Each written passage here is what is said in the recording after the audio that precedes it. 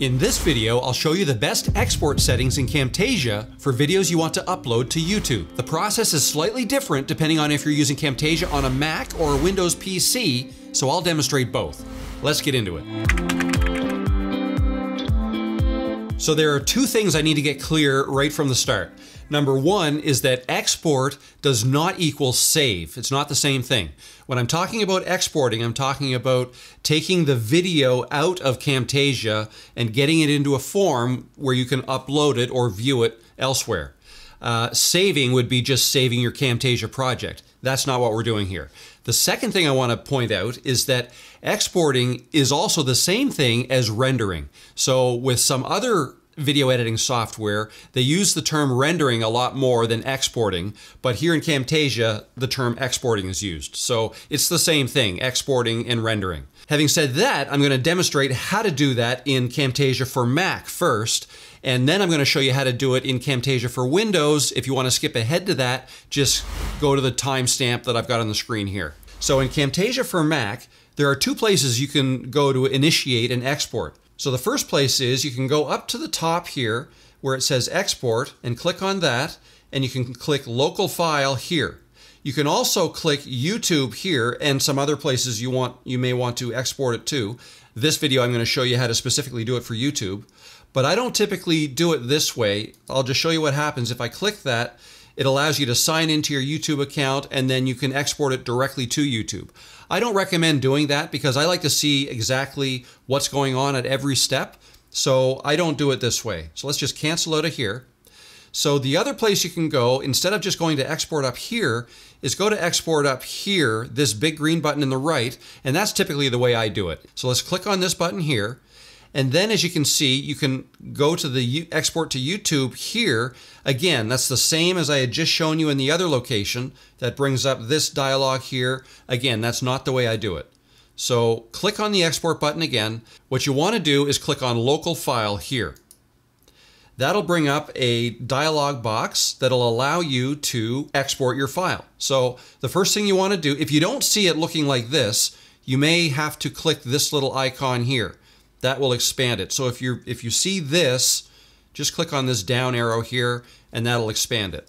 So first thing you want to do is give your file a name. You want to export it as, and you can type in your name here. And then next you want to define where you want to save it to. So you can select from folders in here, or you can define your folders over in this side over here. I can just click on Documents, and that will save this file name as an MP4 file in this folder structure. So next thing you want to do is come down here to the bottom where it says File Format, and I'll just click this to expand this. You want to leave this on Export to MP4.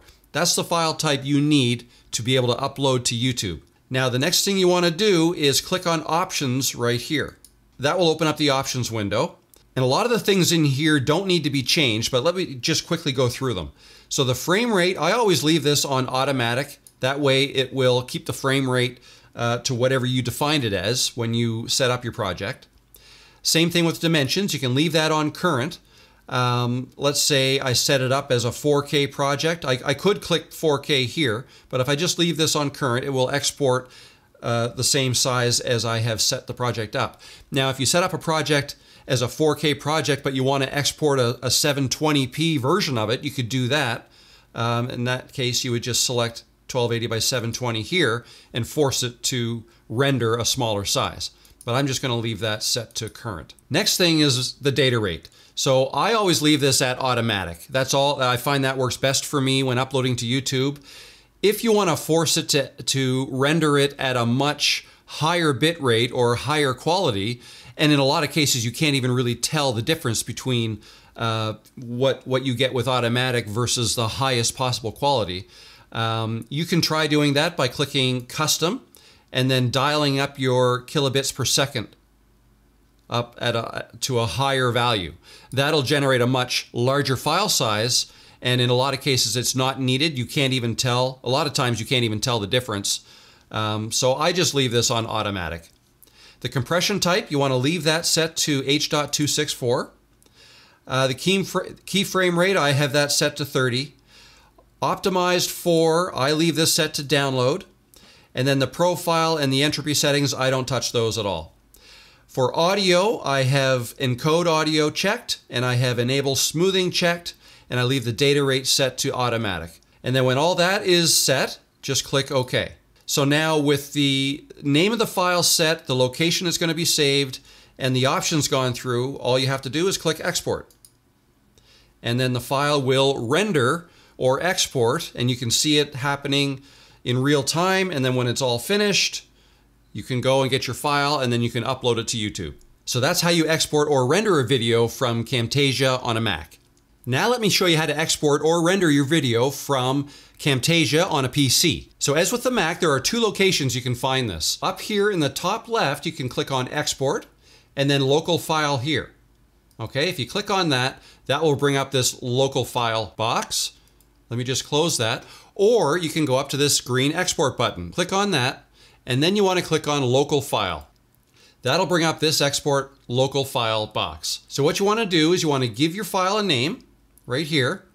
You want to change the file type to MP4. Okay, that's what you're going to need to upload it to YouTube. And then you want to set your save location right here. Okay, let's just change the file name here, test2.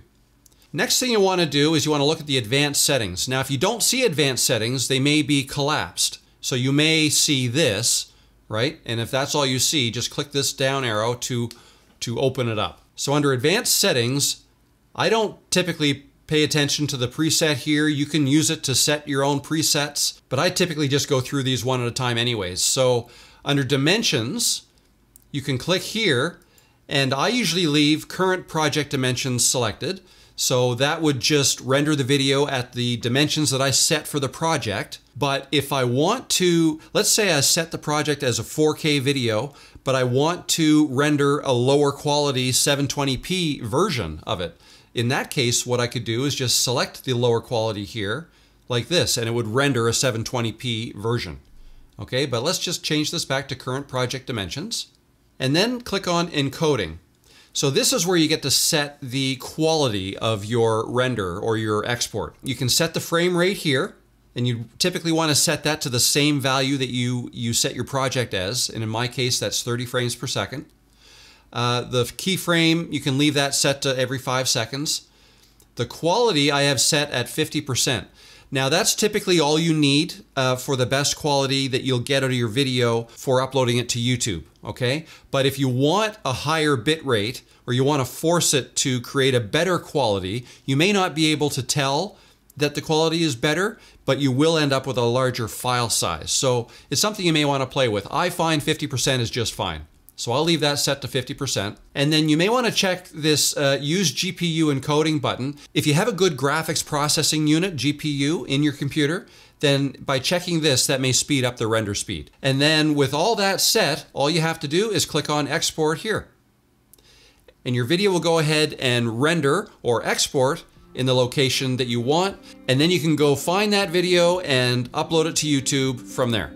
If you want more tips like this, come join me on Tuesdays for my weekly live stream. I live stream every Tuesday here on YouTube, sharing my screen and doing how-to tutorials. I show you how I make my videos, and I answer any questions you have live. So if you're looking to level up your videos, join me on Tuesdays. I'm Rob, and I'll see you in the next video, or in a live stream.